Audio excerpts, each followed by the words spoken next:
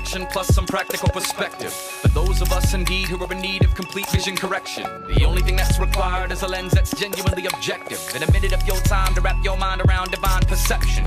Cause even the most mindless and spiritually blind can be the spectator in a theater of God's magnificent designs. If you would incline your ears and your eyes to these sounds and these signs, we would attempt to rightly refine and align your crooked sight, but we not implying that a sunset or an ocean can begin to set in mind when the Son of Man began to set in redemptive motion. For morals, meaning, and devotion, heart, mind, and emotion, substance, significance, and truth cannot be explained or reduced to a Big Bang explosion. Because his character and nature cannot be known through natural revelation or shown through random acts or figments of your imagination. We, the beautiful eulogy, attempt to communicate audibly and visually to help you hear and see the glory of God clearly.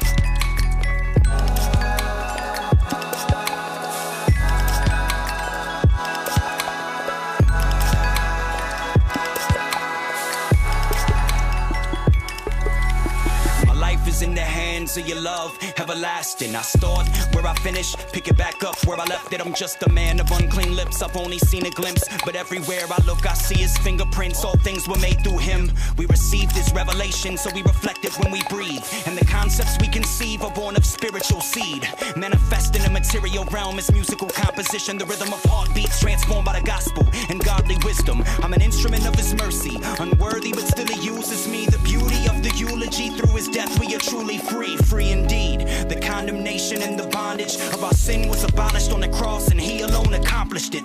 God made himself known, exposing his own nature and his glory through his Son, the revelation of our Savior, the fullness of God born in human form, deity in the flesh. We need the Spirit and the Word to open our eyes so we can see correct, the vital lens.